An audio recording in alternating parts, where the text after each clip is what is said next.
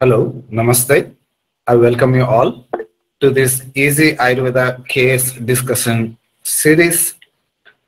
We have with us Dr. Rajnikant Patel with us. I dedicate this and all of my works at the holy feet of Dr. A. Chandrasekhar Grupa. Rajnikant will be presenting his two cases that he has recently treated. So this class is made live exclusively for people who have subscribed for Easy Ayurveda weekly classes. If you want to subscribe, then if you are not subscribed yet or you want to subscribe, then please go to easyayurveda.com/video classes. Grand welcome to Dr. Rajnikant. Namaste. So Dr. Rajnikant Kacharia is very famous and he runs a clinic, Ved Clinic. It is there in Surat, Gujarat. If you want to consult him for any case discussions, personal treatment, etc., you can go to easyayurveda.com/Patel. I will share this link as well. So there he offers video and also email consultations as well. So over to you, Rajnikant sir. Please go ahead with your presentation. Namaste everyone. First we will be, today I think two cases we will be taking. First case is, as you all can see, Haemolytic uremic syndrome. So just a brief introduction. The name itself suggests that Haemolytic uremic syndrome. So the system getting affected in this disease is renal system, kidney, ureter, renal cell, etc. And what happens is hemolytic. It means in this disease the patient has hemolysis of their blood, means breaking down of some of the compartment of the blood. Right, so that's the basic introduction. So coming to the patient, she was a 29-year female patient. She came to my OPD. Based on her history, on 10th March 2020, she got a high-grade fever with rigors. So generally, they went for a general practitioner, their family physician, and they started treatment for a viral fever or something like that. But, she was not getting control in fever and rigors and all the symptoms. Suddenly, she started passing the orange color urine or reddish orange color urine. So they have referred him to the higher center in the hospital. And they have done some investigation, basic investigation to see what is happening. So they found that her HB is dropped down to only 3%, and platelet is dropped down to 25,000, which should be 1.50 lakhs. 1.5 lakhs should be normal, and hemoglobin should be 12% normal. So this was dropped down such a drastic way. So, and creatinine level was also 3.5. So this is the first day of this means ladies in the hospital. So they have diagnosed this patient as a hemolytic uremic syndrome. In this, acute kidney failure or acute kidney injury happened due to the toxins released by some particular bacteria that we will be discussing in the next slide. So as she was having a high creatinine and acute renal failure, so she was needed 8 dialysis and 6 times plasma therapy to replace the blood component, because her HB was down, her platelet was down. So they have ingested her, and 8 times dialysis they have done to stop the kidney damage, right? But what happened is, after giving blood transfusion, again within 4-5 days his HB is getting down, because whatever HB is passing through the renal system, they are breaking down due to these toxins of the bacteria. So she was not able to sustain the normal level of platelet and hemoglobin. So somebody has referred to me for Ayurvedic treatment, and we have started the treatment, and within 2 months her HB and platelet level are restored to the normal range. That will be seen next. Okay, so serum creatinine level was around 3.5. It is more than double of normal, and it is now ranging between 1.3 to 2.6. It is almost normal. And now patient doesn't have any complaints. She is able to do her day-to-day life activity without any trouble or any problem. And also she doesn't have any clinical sign as of now. She is completely 100% clinically normal. By which thought we should treat the disease? Either we should treat it as a prameha, Pittaja prameha, because of this reddish urine. Either we treat it as a mutra gata or mutra kruch. So I took 2 to 3 days to read this disease, right? So this can be a differential diagnosis in Ayurvedic, right? Either we can take it as a Lala Meha, Pittaja Prameha, we can take Mutra Krutra also, right? So 2-3 days I have studied and I have come to conclusion that this disease should be treated under the Vish Chikitsa. That is the treatment of the toxin. We have used modern pathogenesis to understand this disease. Okay, so what happens is when somebody is taking the contaminated food, most probably due to E. coli bacteria, so they get a loose motion, diarrhea they get. So what happens is E. coli bacteria has a tendency to produce the Shiga toxins in the blood, right? And there is a GB3 receptor. There is a receptor on the cellular wall that is called GB3 receptor. So this kind of receptor presents all over the body in each and every tissue of our body. But it is more in renal tissue compared to the other body tissue, right? So this disease affect in renal system more. And this Shiga toxins, which is released by this E. coli bacteria, has a tendency to attach with this GB3 receptor, right? So you understood. Person eating contaminated food or any way, if person is getting infected with E. coli bacteria, in that case, E. coli bacteria will be releasing some kind of poison in the blood. That poison we called Shiga toxin that bind to the GB3 receptor that is present in the renal system. Actually, it is present in all over the body. Okay, so we have seen GB3 receptor and this Shiga toxin. They both are bind together in the renal system, and this leads to the kidney failure. Right. So how this leads to kidney failure? Well, once the Shiga toxins is attaching to the GB3 this receptor, it will activate, hyperactivate, or it will hypo deactivate. I mean, it will leads to the activation and deactivation of the normal factor, which is responsible for blood clotting mechanism. So there will be a disturbance in the blood clotting this whole the pathway. So it will leads to the breaking down of the more and more platelet in the renal system, glomeruli, this exon, everything in the renal system. So this leads to inflammation and acute kidney failure. So I think it is clear how this disease happened and what is the pathogenesis. E. coli bacteria, it releases the toxins, it attach to the GB3 receptor in the renal cell and activate and deactivate some of the pathway of the blood clotting mechanism. According to modern science, this is purely due to the toxin released by the E. coli bacteria.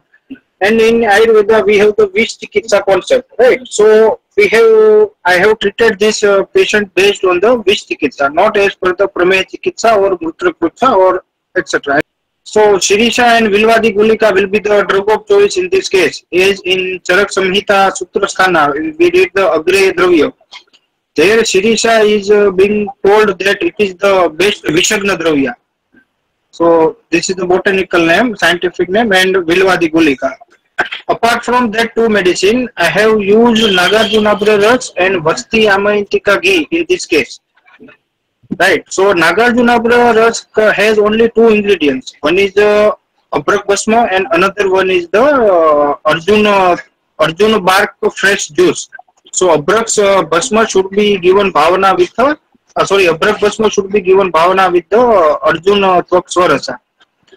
Here, Arjuna, we all know, it is a cardioprotective drug. It helps in cardiopulmonary disease. It improves the blood circulation. So, and Abrak Basma, this also acts on circulatory system. One new word I am writing here is Prajna Bodhi quality of the Abrak Basma. So, this might be new for everyone, but if you read the Rasaratna Samuschaya book, this is the classical textbook on Rasa Shastra. In that quality of Abrak, Shuddha Abrak Basma has been told. One among that quality is Prajna Bodhi. So what is the meaning of Prajna Bodhi? It restores the forgotten memory. Understand? For example, what happened in autoimmune disease, cells start attacking our own body cell, normal cell. Understood? So once our body is getting forget their normal function, so Abrak Basma will remind them, hey, you see, this is not your normal function. You start working, behaving normal. So Abrak Basma will force the cell to remind them their normal activity. Then Vasti Amayantika ghee. Right, so this main falsruti is Vastigata Roga. The series talk, we will see the Ras Panchaka, it has the Laghu and Ruksha Guna, Kashaya Tikta Rasa, it has Katu Vipaka. This I think all can read from Dravya Guna book, no issue. Prabhava is Vishagna. See here, Prabhava has been told as Vishagna. This is the best Vishagna Dravya in Ayurveda. So I have used series talk Turna. And in classical reference, this Varnya, Kushtagna, Kandugna, these are the other this mode of action or other place where we can use the Shiricha. But the best we use in Vish Chikitsa. Any kind of poisonous substance you want to remove from the body means directly you can go for Shirisha. These are the identification flower. It has a pink color flower or a yellowish white color flower. Two varieties are available. This is a pink color and in another photo whitish yellow is there. Vilvadi Gulika, Ashtagradayam Uttar Sthanam. This is the classical reference in Vish Chikitsa. Either in Bushi Visha, Garvish or in Sthavar and Jangam Vish. Any kind of toxic effect we can handle with Vilvadi Gulika. So main ingredients as name goes Bilva, Surasa, Karanja. Karanja also here Vishagna. Nata, Suraha, Haritaki, Vibhitaki, Amlaki, that is Trifala next. Shunti, Maricha, Pippali, Nisha, Daru, Aridra and Vastamutra. Poison of snake, spider, rat and scorpion. I told Jangam Visha. So any in insect bite, that poison of snake, spider, rat, etc. Visutika, that is gastroenteritis. That is also a poisonous disease. I mean, when person is eating contaminated food with E. coli bacteria, they get the diarrhea. Same happens in the Haemolytic uremic syndrome. The initial symptoms will be loose motion. That is also his written. Visutika, Ajina, Gara means artificial poison. If we are eating two non-poisonous substances together in the body, and if it is producing poisonous effect together, for example, Viruddhahara, if we are taking milk and fruit together, milk and fruit are non-poisonous substance, but together if it is going, it will produce the artificial poison. That is called Gara and Jora. Next, this is the classical indication where to use Vilvadi Gulika. Nagarjunabra Rasa, that is Baisaj Ratnavali Hikka Swas Chikitsa chapter. It is reference, contains Abrak Basma and Arjun Twak. Classical indication, it has Hridroga, that is a heart disease, Sarvashula, it is all types of colicky pain, hemorrhoids, horripilation, vomiting and anorexia. This diarrhea we can use impaired digestion, bleeding disorder, kshaya, that is emaciation due to chest injury, edema, ascites, hyperacidity, recurrent fever. So all these are the indication of the Abrak Basma. This Abrak Basma with Arjun Twak, which is Nagarjuna Praras. Okay, it is also act as Balya, Rusya and Rasayana. This is the beauty of Ayurvedic medicine. One medicine we can use in 100 ways based on our yukti. Next. Main important, this is Vasti Amayantika Gruta is very less we heard from any practitioner's practice or anywhere we heard very less. But this is a very much important drug that can be used in any disease of renal system or bladder, you have any issue in ureter. This also work tremendously on this uretic stricture we have. So I have used in many cases very good results because name itself goes like this, Vasti Amayantika Grita. You can use in any disease of Vasti, that is the bladder. Vasti Amayantika Grita, ghee which act on urinary system disease for treatment. Ingredients, one can refer the Sahasravagam book. Under Gruta Kalpana, you will find the reference of Vasti Amayantika Gruta. So these are the content: Darvi, Madhuka, Mastyakshi, Padma, Pachan Veda, Gruhati, Shalaparni, Krishnaparni, Sariva, Ikshu, Shigru, Hivera, Varahikanda, Varuna. So it has all the Vat with Kapha Nashak properties. See, Varuna is there, Shigru is there, this is Kapha Nashaka, Ikshu is there, Pitta Nashaka it is there. Three dosha it acts. See, Draksha, Yasti Madhu, Gokshura, all the herb which control three dosha. And important is one is Gugulu. In a very few Grita Kalpana, we have reference of using of Gugulu. We have mostly Gugula is a tablet based Kalpana. I mean like Yogaraj Gugulu, Simhana Gugulu. In this Grita we have the use of Gugulu. If you read this Avran Chikitsa in Charak Samhita Chikitsa Sthana, Vat Vyadhi Chikitsa, I think 27th chapter of Chikitsa Sthana, if you read, their avron is being told Anyanya avron like that. So in the treatment of this avrana, Acharya Charaka has used only three medicine: Shuddha Silajatu, Shuddha Gugulu, and I think Brahma Rasayan or Chavanprash. So this, if you have these three drugs in your clinic, you can tackle any avrana in the body. This is the reference from Charak Samhita Chikitsa Sthana. So these are the Kwak Dravya, Prakshapak Dravya, milk ratio wise. You can refer Sahastra Yogam, more idea you will get.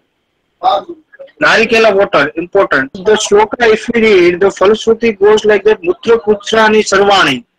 It means in any types or all the types of urinary disease, we can use this Grita. Then Sarkaram Asmarim Api, urinary or renal calculi. Any calculi which is situated or getting stuck anywhere in the renal system, we can use this also, as it contains Pashan Veda also in this Grita. It has Gugulu, it has Shilajatu, it has Pashan Veda, it has Kapha Shamak Dravya also in this Grita. Varun and Chigru is also there in this Grita. Okay, so diabetes also, as we according to modern science, diabetes is increased sugar level in the body. But if you understand from Ayurvedic perspective of view, means Prameha is of renal system originated disease. It occurs in this Vasti. So this has been indicated here. The patient's history I have told you, how we have discussed treatment, what and all content of the treatment. Now we will see the results of this patient with uses of this treatment. Date is 22nd April 2020. Her platelet count was 60,000, I think. It is very much below to the normal level. And you see 27 May, you see the green arrow. From that day, in that time, we have started her treating her with Ayurvedic medicine. You can see the graph, gradually the number of platelet is getting increased. And maximum we have achieved in this is 2,11,000 platelet. That is more than normal, means a healthy level. So this was not possible when they have transfused the blood. I mean, after giving them blood component also, her platelets were not getting increased because it was breaking down in the renal system. It is like a broken vessel. You are putting something from the upside and the lower is big also, it is coming out. So there won't be storage. So this happened in this patient. After giving blood also, her platelet and HB remains the down. But once you see the Ayurvedic treatment is started, her platelet level goes to the normal. These are the hemoglobin level. You can see it ranged from 7.4 to 8. It was ranging between that. After giving blood transfusion also. Once we have started the treatment, you can see direct jump. It rises to the maximum 12.7% of hemoglobin. So this is the beauty of Ayurvedic medicine. After giving blood transfusion also, it is not happening. Simple medicine has taken this. We will give a break for question and answer. Dr. Rajnikant ji, for such a case, if that patient asks you, or what would you recommend as far as Ahar and Vihar goes for her particular doshic imbalances? Rakta Dhatu is basically vitiated in this case. So we should not give any type of food that should aggravate the Pitta dosha more. Because anyhow it is Rakta Dhatu is getting lost in the urine. So Rakta Kshaya is there.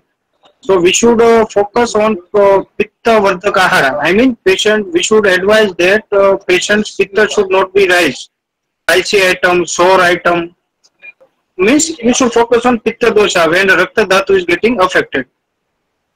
Because Pitta is the sthana of Rakta Dhatu. I mean, in Ashtanga Hridaya there is one slok, Tatra Asthini Sthito Vayu Pittam tu Swed Raktayo. So Pitta reside in Rakta. Understand? So we should focus on Pitta dosha. So patient came to you and you took 2 to 3 days to formulate the treatment. In such case, I do like that. And so, I mean, during that time, what do you tell to the patient? Do you ask them to come back after 2-3 days, or I tell them you come visit after 3 days. Patient is having ajina, or if I think he or she requires Dipana Pachana, then I will be giving Chitrakati Vati, or I will advise 3-4 days Langana. So in that 3-4 days, his Dipan Pachana will be also done, and if I have something to refer, I will also refer. So it is benefiting for a patient also and for me also. Do you tell the patient that you are going to plan it in 2-3 days, or you just, what do you say to the patient? No, in some case I openly say them, your case is too much complicated, even I need time to see in the view perspective of Ayurvedic eye. So patient normally agree, because they have spent, this patient spent 7 to 8 lakhs rupees in private hospital, corporate hospital. Still they didn't improve. So they will wait for 1 month also. One thing that I appreciate with you is that, being honest with the patient is always the best. You are also trying, and you may need a little more time. So being honest also makes them also comfortable. Yes. And will not be like in a hurry to start with some medicines. So did you use any Dipana Pachana or any such? No, in this used. I just talk in general. You said that they had already spent around 6 to 70 lakh they have spent, yes. So what was the approximate cost of all your medicines that you use? I know, hardly 2,000 rupees per month. I mean, if the students remember, we had Dr. Rajnikant previously for mucormycosis treatment. Post-COVID complication as mucormycosis had developed, and he was getting a lot of treatments, and in one of the videos he has clearly explained. Also, I think has asked one question: will it be right to say Vilvadi work when toxicity is on digestion level and Sirisha work on tissue level? See, Sirisha is, according to me, it is an emergency drug. Right, fresh Sirisha Swarasa we advise in ICU or ventilator patient where there is a septic shock and patient on ventilator. That time we advise them Sirisha Twak fresh Swarasa. Right. In modern science they have cell, tissue, organ, system, and everything. But in Ayurveda we have to see body as a whole. Actually we are doing treatment of Visha produced by the Krumi, that is E. coli bacteria. You see the Vasti Haemolytic Grita, in that Sirisha is there, Karanja is there. Right, Nima is there. These all are Vishapna Dravya also. Actually, we treated with Vish Tikitsa, but indirectly it acted as Krumi Tikitsa also. In Ayurveda, I mean, the same disease can be approached in many different angles. Where else can we use the same medicines as you are used? One take-home message from this is Nagarjuna Ras. Yes. Understand? It forced the cell to do their normal work.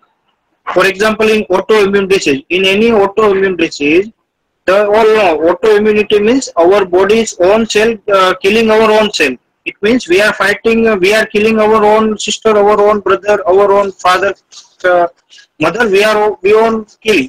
If somebody comes to our home and they will shout to us, "Hey, you don't kill. He is your father. You should not kill him." So this Abrak Basma act like that. It commands the cell to do their proper work and not to do negativity work in the body. So that is the Prajna Bodhi Gun of the Abrak Basma. So any kind of autoimmune disease, any type of cancer, in cancer also, cell forget how to multiply. His normal work is to make the 2 to 4. I mean from 2 cell he need to make 4 only. If he is making 5 cell from 2 cell means he is doing wrong work. So Abrak Basma will command them, oh, you sit down, you should form 4 cell only, not 5 cell. So this is reminding them the normal activity is the work of Abrak Basma. If you read Rasratna Samuchaya Abrak Basma Gun, then you will be knowing more about this. So moving on to the next case.